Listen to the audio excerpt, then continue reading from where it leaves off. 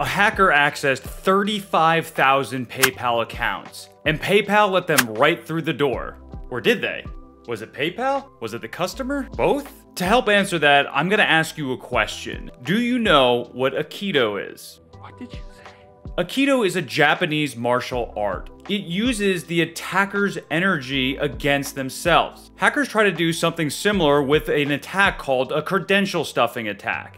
And no, it's not a delicious Thanksgiving side, it is a type of hack. But instead of using martial arts, they're using a user's bad password practices against them. This is what was used to break into 35,000 PayPal customer accounts. In this video, I'm gonna teach you about a credential stuffing attack, and then I'll show you how to make sure this never happens to you. So here's the deal. If you ask a human to remember all of their passwords by themselves, they are going to lose. You get nothing!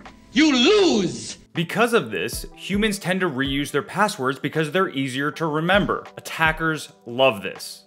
They love it so much that there's an attack technique named after that. That's called credential stuffing.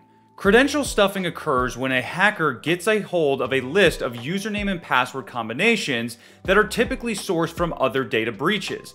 This is fairly easy to get. You can buy that on the dark web. You can even get this for free on various hacking forums. So let's use the PayPal hack as an example that shows what a credential stuffing attack looks like once the attacker gets a hold of these usernames and passwords. So as I mentioned before, a credential stuffing attack starts with the hackers trying to get a list of usernames and passwords. From there, it's as easy as just trying to log in with that username and password to an application. In this case, the attackers attempted to log into the PayPal accounts between December 6th and December 8th. Now, obviously the attackers are not doing this manually. They will script this together to try to get as many logins as they possibly can without alerting the company that they're trying to log into these accounts. Now, in the PayPal instance, it's more likely that the attacker had tried to log into hundreds of thousands of accounts.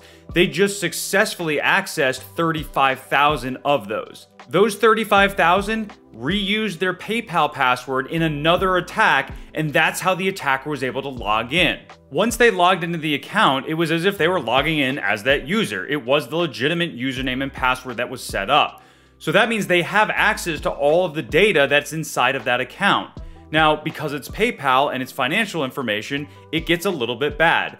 In addition to having access to the full name and the address of that individual, they also had access to things like the social security number, the tax ID, and the date of birth for that individual. Unfortunately, this is all information that can be used for identity theft. Identity theft is not a joke, Jim.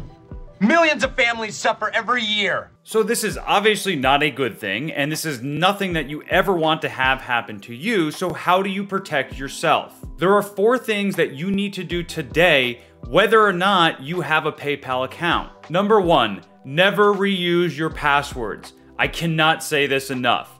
Stop it. Number 2, to help you not reuse your passwords, you should be using a password manager to support generating unique passwords for every single website. Number 3, for every website that offers it, enable multi-factor authentication. And for your password manager, make sure multi-factor authentication is enabled for that as well. And for number 4, you have the option to freeze your credit. This prevents hackers who steal your identity from opening up accounts in your name. You just have to work with the 3 major credit bureaus to lock that down. I'll leave some links in the description below so that you can access that directly and do that. Just one word of caution, if you do have a major purchase coming up that is going to require them to access your credit, this will stop that too. So if you put that freeze on there, just make sure that you unfreeze that when you do have a major purchase, like if you're buying a car or if you're buying a home. And that's it. With those 4 tips, you can protect yourself against these credential stuffing attacks. If you need help with the first 3 tips on not reusing passwords, using a password vault, and setting up MFA, check out this video here where I'll talk about different options that you have available.